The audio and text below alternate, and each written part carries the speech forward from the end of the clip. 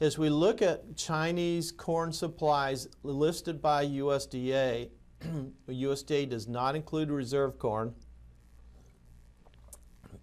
Excuse me, USDA has them dropping to an 89-day supply in the 2018-19 marketing year.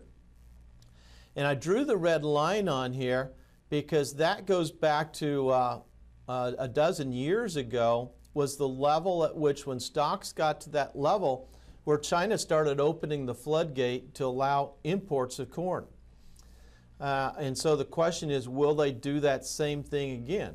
Keep in mind, this doesn't include the reserve corn, although we don't know what the quality of that reserve corn is or what the size of it is.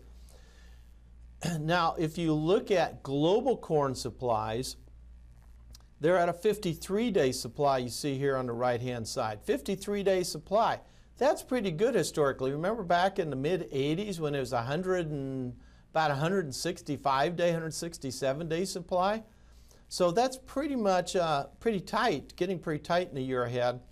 If you remove China from the balance sheet and remove the United States from the balance sheet to see how the rest of the world's doing, well, then we're at a 39-day supply.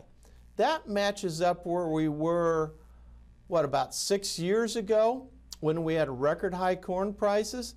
So the world is comfortable with just-in-time supplies as long as they know they can get it from the United States.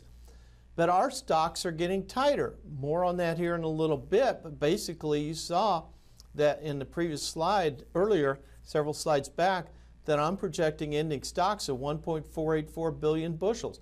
The comfort level is at about 1.5 billion, so that's dropping below that. USDA is still a little above that at 1.6 billion. But we're getting really close to that comfort level. So now it wouldn't take much of a drop because of adverse weather to get this market excited.